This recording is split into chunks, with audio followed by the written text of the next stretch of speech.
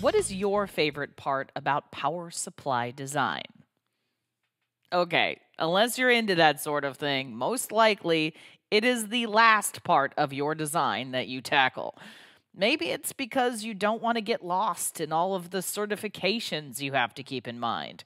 Or maybe it's because sourcing all of the parts for that power supply just doesn't sound like fun. I'm with you, my friends. That's why we turn to power modules, right? They save us board space, make our jobs easier, and they probably save us some cost on our BOM as well. But have you considered where power modules and switching regulators are headed in the future? I have 3 words for you: 3D power packaging. Hi, I'm Amelia Dalton, host of Chalk Talk. Power modules can bring a variety of benefits to electronic system design, including reduced board space, shorter time to market, and easier sourcing of materials. In this episode of Chalk Talk, Bouche from RECOM and I discuss the benefits of RECOM's switching regulators, the details of their advanced 3D power packaging, and how you can leverage RECOM's expertise in your next design. And before we get started, don't forget to click that link. There you can find even more information about this topic from RECOM. Hi, Louis. Thank you so much for joining me. Thanks for having me. Absolutely. So today we're going to talk about the next generation of switching regulator. And for those of you not familiar with RECOM, we are an Austrian company which provides power supplies globally. We're an original manufacturer, create DC-DC, AC-DC, onboard, offboard power supplies. But today we'll be talking about our switchers. Excellent. So let's talk about those switchers. But before we get started, Louis, what all will we be covering today? So we're going to start off with why you should use power modules. We'll get into our R78 legacy switching regulator. Then we'll go to about our next generation of switching regulators, and then the advanced 3D PP manufacturing that makes this possible. Also talk about power modules we have for automotive applications and additional value that RECOM can bring to you. And we'll close off with some application examples. Excellent. So, Louis, let's talk about power modules. What kind of benefits do you think they bring to the table? So, in my opinion, one of the main benefits is shorter time to market. So free up engineering resources so they do not have to design their own discrete solution. Power is often the last portion of the design. It's sometimes nice just to have a module that's ready to be dropped in and no further action needed, and then you can just make your deadline. Certifications are also very important. Our parts all come pre-certified, so you do not need the time-consuming and expensive process of certifications. Also sourcing. Our modules are their own circuit, so there's only one part number and one manufacturer associated with it. You don't have to look for many different components, and hunting down those components can be a hassle, especially with today's lead times and getting that all sorted out. Power modules is just the one. RECOM's expertise is another value that you will have as well. We have an EMC lab that specializes in creating EMI filters, and it can also help with any EMI issues that may arise while using our parts. And you get great support from RECOM engineering, both from our headquarters as well as from the factory. Fantastic. Now, speaking of RECOM, what kind of switching regulators does RECOM offer? So the R78 is one of our bread and butter products. It's a non-isolated replacement for linear regulators with up to 2 amp output current. E-Series available for select output voltages as well. And the idea is you can replace the linear regulator with just this drop-in switcher. And linear regulators dissipate a lot of heat and kind of waste a lot of power and lose a lot of efficiency this way. R78s are switchers, so they switch on and off, which allows for higher efficiency. And there's a lot of applications this is good for: control boards, regulating battery sources, and comms boards. In our little graphic below, you can see there's a 48-volt battery, 2 of our switchers. 48 volts goes in, 15 comes out, and then to make another rail from 15 to 5 with another switcher. So a lot of different applications where this is helpful. Seems like it. So are there any new packaging practices for power modules in particular? Yeah, this is actually the new techniques that allow for us to create our next generation of switching regulators. This is a 3D PP, or 3D power packaging. So today we'll be talking about this use in the RPM, RPX, and RPL series. These all offer a high power density from 0.5 amp up to 6 amp output current, strong thermal performance, and minimized EMI as well. So if you're looking at the graphics, at the top we have the RPM. So this is showing multi-layer PCB board with plugged vias going through it. The electrical components are all on the top PCB layer, and the plug vias help transfer the heat generated away from the hot electrical components on the top layer throughout the package. And then the RPX is the middle graphic, and that's just the components directly on a metal lead frame, no PCB even. And then the bottom one is the RPL, which has components such as the IC embedded right into the PCB board and an integrated inductor. And all this saves a lot of space in a tiny package. So basically the idea here is we're using 3D layering.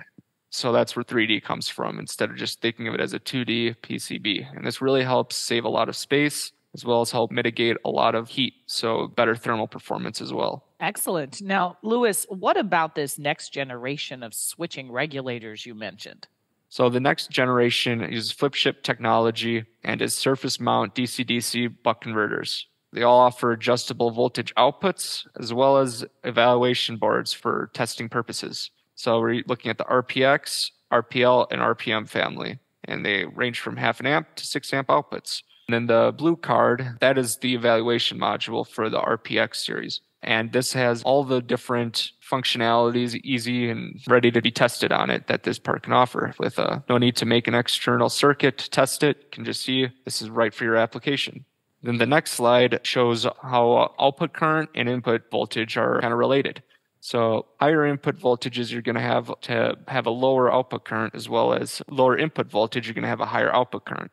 So the RPM is basically the base model for the RPM family with high output current, 6 amps, but a lower input current. But if you need the higher input voltage, you can use the RPMH, which is the high voltage version of this part, up to 65 volt input and then 1.5 amp current output. And the RPMB is sort of a middle ground. Okay, so Louis, these solutions can also help with board space, right? What kind of savings are we really talking about here? So the RPX is about the sixth the size of the R78E. So this can really save a lot of board space. The RPX has a couple of different families. The 4.0 and 2.5 have slightly different package sizes, but you can still save a lot of board space. You can kind of see for yourself just how small these parts really are, the RPL being the smallest. The RPM is larger than the R78E, but it has more functionalities and lower height. It also can go up to 6 amp output, while the R78E is limited to 1 amp output. So in height constricted applications, the RPM is a good option as well. Great. So can we dig into the details of the RPM series a bit? What kind of specifications are we looking at for this one? So the RPM has a very impressive efficiency of up to 99%. Has trimmable output voltages from 0.9 volts to 6 volts, and has the standard 3.3 and 5 volt in there as well. Excellent full load thermal performance, up to 100 C for some of them, and sequential startup for multiple units, as well as an inverted output configuration possible for providing a negative rail. So this all comes on a 35 pad LGA package with short circuit protection, overcurrent protection, and over temperature protection. RPM comes in a 6-sided metal case shielding, metal can we call it. So this is great for thermal management as well. So what about the RPMH? How is this solution different? The RPMH is the higher voltage version of the RPM. Also a buck regulator power module, but because it's higher voltage, it can take up to 65 volts on the input, as well as with thermal performance up to 100 degrees C. So there are more standard outputs as well, 3.3 volts, 5 volts, 12 volts, 15 volts, and 24 volt versions, with trimmable outputs from 2.6 to 28 volts. Once again, the inverted output configuration, and then also the short circuit and overcurrent protection as well. So the schematic shows the sequential startup for multiple units with the RPM series. So if you wanted to start up a couple of startup converters at different times, you can kind of delay each one to have a softer start. Just need to use this general application schematic with the power good, remote sense, and control pins, and then you can set this up to your timing needs. So you also mentioned RPMB, right? What's all included in this solution? So the RPMB is sort of the middle ground. So it has 2 amp and 3 amp output currents, with input voltage of up to 36 volts. Standard output versions include 3.3 volts, 5 volts, 12 volts, and 15 volts, with trimmable voltage ranges from 1 to 9 volts and 9 to 24 volts. So medium input voltage with kind of the middle ground of output current available.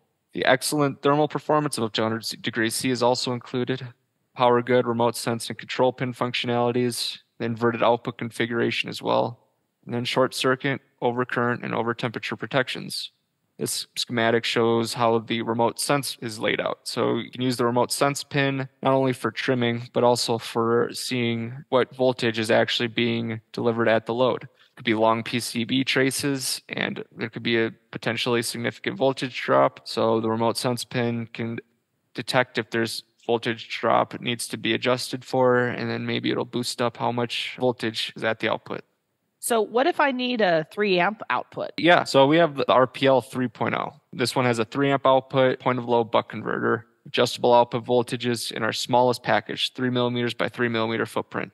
Low profile at 1.45 millimeters. It comes with short circuit protection, and then also the power good and remote sense outputs. There's also going to be an RPL 3.0A coming out soon. This is going to be encapsulated. This part is just open frame. And then there will also be an RPL 2.0 coming out, so keep your eyes peeled for that. The RPL 3.0 has 4 volt to 18 volt input range, and then can adjust this to a 0.8 and 5.2 volt output. So if you're going from 12 to maybe 5 volts, this would be a good solution. So what if I need a wide range of input voltages in a compact package? Yeah, we have the RPX series, which is very compact, but also offers a very wide range of inputs. So the VN for this is 4 to 36 volts with 0.8 to 30 volts output. So there's a lot of standard output currents as well. 1 amp, 1.5 amp, 2.5 amp, and 4 amp outputs. And some of these come in slightly different package sizes. The RPX 1.0 and RPX 1.5 comes in a 3 by 5 millimeter footprint with 1.6 millimeter height. Protections include short circuit, overcurrent, and over temperature protections, as well as under voltage lockout, which is good protection to have if there is a potential of high input currents arising and low input voltages. If that happens, your converter will be protected then. And then the RPX 4.0 has adjustable output from 1 to 7 volts with same protections as well as the 2.5, but the 4.0 is a little bit higher, 4.1 millimeter height. So Louis, automotive power modules are a big topic in electronic engineering today. But what makes these parts suitable for the automotive industry? So the RPX 0.5Q and RPX 1.5Q are the same kind of part as what I just showed with the other RPXs. But is what makes them suitable for the automotive industry is their AAC Q100 qualification. This includes the use of wettable flanks on our package. Wettable flanks allow for easy visual inspection of solder joints, which is a requirement in the automotive industry. Then the RPY 1.5Q is different, however. All the RPXs and all the other converters talked to this point have constant voltages, while the RPY is constant current, 1.5 amp output. It's still a buck switching regulator, but is intended for driving LEDs in the automotive industry. So it is AEC Q100 qualified as well. It says 0 to 100% pulse width modulation dimming, and 0 to 1.5 amp trimmable output as well. Some additional values that RECOM can provide is our parts conform to reach and row house, as well as Class B EMC capability when we have an external filter. As external filters are very basic, just requiring a couple of easily accessible components, such as some resistors and inductors. So the example we show here is for the RPM. We also have tech support available, which is an email shown below. This email is also heavily monitored. It's not just a black hole that your emails go to. I look at this email address as well. So if you have a question, feel free to send us a message about any RECOM products, or if you think one of these is right for you. Excellent. So, Louis, what kind of applications would be a good fit for RECOM power modules? So there's many applications we use our parts in. Some of them include industrial foam sprayer, which you have using 2 switchers, reduce voltage to 3.3 volts and 5 volts. So I have a heat pump for in-home use, which is a display screen that requires 5 volts, which a switcher is used to deliver. And compost appliance, we have switchers on the main board control system, and then also nurse calling stations, which needs a stable voltage sent to the LCD screen. So we have switchers in that as well. And then we have a couple more application examples here where RECOM has been used. So industrial cooking, higher voltage rail inside that needed a 3.3 volt for point of load application. So a switcher was used there. Server room cooling systems have used our products as well. Home audio, we've been on boards for amplifiers to speakers. And manufacturing quality control. There's a 24-volt signal that detects insulation faults on wires. We then branch off of this 24 volts with one of our switching regulators. Excellent. Well, this has been a lot to take in today, Lewis. Can you recap your main points for me? Yeah, certainly. So main thing I want you to remember is that RECOM provides cutting-edge power modules, the next generation of switching regulator. These modules will save you board space, and RECOM can help shorten time to market. Are able to achieve EMC Class B performance with up to 6 amp output current. We also have wide input ranges, provide additional pin functions and protections, as well as automotive grade parts available. So truly RECOM has a converter that's right for you. I'd like to thank you all for watching. My name is Louis Bouche. I'm one of the applications engineer again, located out of Denver, Colorado. And feel free to contact me from this email shown here, lbouche@recompower, or you can contact the tech support email as well with any questions you may have. Awesome. Thank you so much for joining me, Lewis. Thank you. And before we go, you didn't forget to click that link, did you? There you can find even more information about this topic from RECOM. For Chalk Talks, I'm Amelia Dalton from eejournal.com. For more Chalk Talks, head on over to the Chalk Talk section of EE Journal. You can't miss it, it's right across the top. Or head on over to YouTube, youtube.com/EE Journal.